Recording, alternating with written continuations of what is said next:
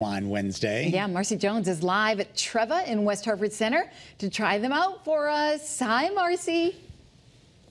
Hi there. Good morning. Happy Wine Wednesday. I'm here with my friend Will at Treva. We're so excited. We're talking about Ferrari sparkling wine. We went over a little bit of the history of it, which I love, but it's got a future in mixing, right? So we like to mix it with stuff. Why?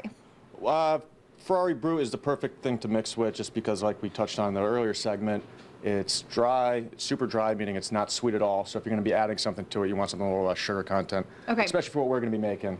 You know, what's that? We're going to be making a peach Bellini, white peach Bellini. Love. It's also super easy to make at home, and it's the perfect kind of brunch cocktail. Yes. You know, as opposed to the same old mimosa. Yeah, You know. those get tired. A classic never dies, so it will always be around, but we like to mix it up a little bit, right? And it's, exactly, and it's a little anticlimactic because I'll be honest, you just, a little bit of the Ferrari Brut. Okay. A little bit of pre-made peach puree. We use a little white peach. We're not going to pick the peaches? We're not going to pick the peaches, unfortunately.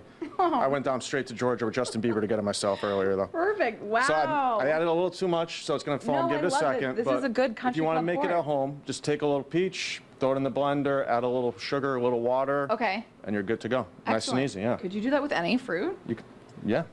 Really? Yeah, absolutely. You know, depending on the fruit, you're going to want to strain I thought it this first, was segment all about wine, but really, you're getting tons of tips. So much better. All right, I'm going to try this out. Give it a whirl.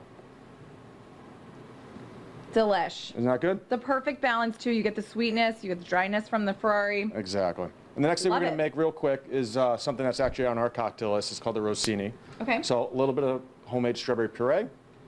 Well, just a little bit, because like I said, it's already a little sweet. Yep.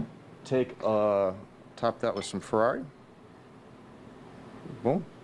And then we actually use a fruit liqueur, strawberry liqueur, made by Fruitful. Okay. Which is actually pretty cool. It's a local company based right out of Glastonbury, Connecticut. Homegrown by some local Connecticut guys as well. So definitely give them a look up if you're ever looking for something. We love that. We love little pushing dash other of that. local companies.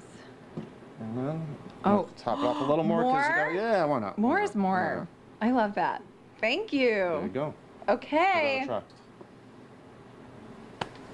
Oh, so good. Not bad. It's the kind of cocktail. So good. It's perfect for brunch. It's good for a night out with the girls. Tastes like a sparkling, melted, really good strawberry daiquiri. Exactly. Yep. Yes. Perfect. I nailed it. A lot of bubbles.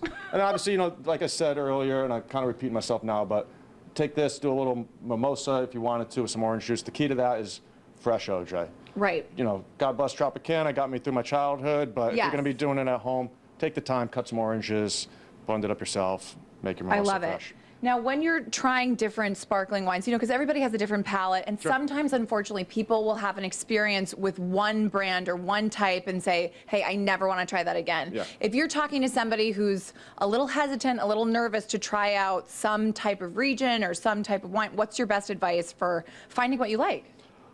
Don't be shy.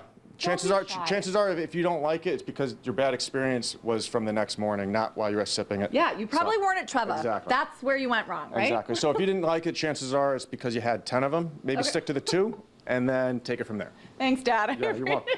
Drink responsibly. That's amazing. All right, well, you guys always have really cool things going on here. You have events coming up. I know that you've got a lot of things in the works that maybe we can't really talk about yet, but give us a little nugget of something that's happening. I mean, not to give away too much, but I'll definitely keep your eye on some possible Wethersfield and Newington locations coming up. Okay. Always keep an eye on the Doro Marketplace websites for what's coming up soon.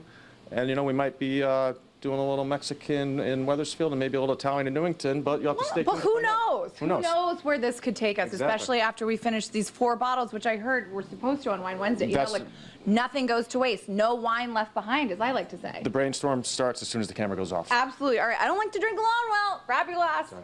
Cheers. Start your engines, even though it has nothing to do with Ferrari, the car.